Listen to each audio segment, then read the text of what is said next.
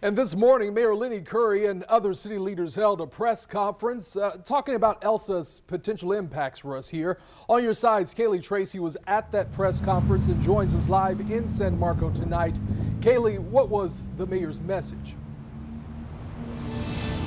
Well, Anthony, Mayor Lenny Curry says while Jacksonville is no stranger to storms, it's always important to be and stay ready. He says crews have been working the past few days. We saw crews out here today in San Marco. Earlier, they installed this stormwater pump. They say it's a precautionary measure.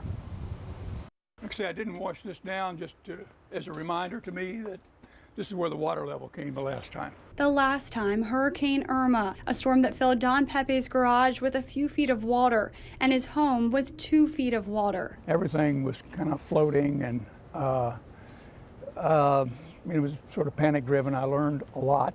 You really don't realize what we take for granted until it's gone. Since that storm, he has raised a lot of his appliances, like his fridge, with homemade platforms. This is actually outdoor furniture.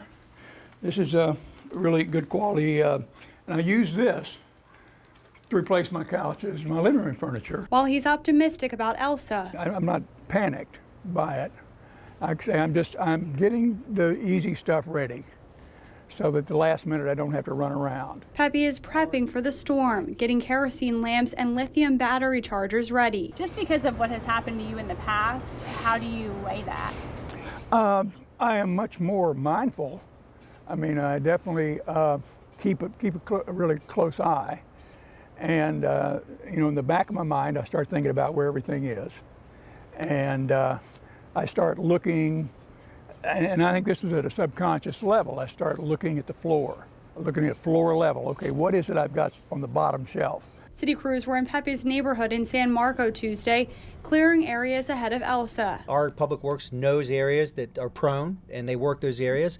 If someone sees an issue in their neighborhood, they should call 630 City and report it, and we have manpower that will go out and take care of it.